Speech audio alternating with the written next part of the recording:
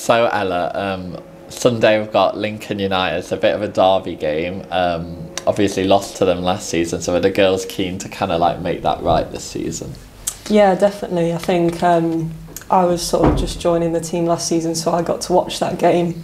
And I don't think we turned up on that day really. I think the girls will be honest about that. So we definitely need to bring that fight and sort of the revenge aspect from last season of putting that right and take it into this game to get the win.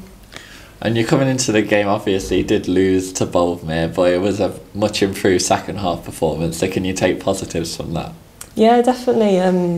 It was a tough game in terms of going 2-0 down through just mistakes of our positioning, individual errors, but the second half was much improved. We settled into the game and there was no goals conceded in that half, so from that aspect, defensively we were very happy, looking to build on that this weekend and sort of convert up the other end and get some more goals in as well, which will definitely help us.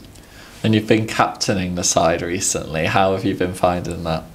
Yeah, no, I got asked, and obviously it's a huge honour that I'm happy to step up and do. And I think recently we've been really pulling together as a team and working hard for each other. So yeah, I'm very proud to be able to captain it, and I've not really changed in that aspect. Like I like to be quite a leader on the pitch. So I think just we've all been working really well together. So yeah, it's been positive.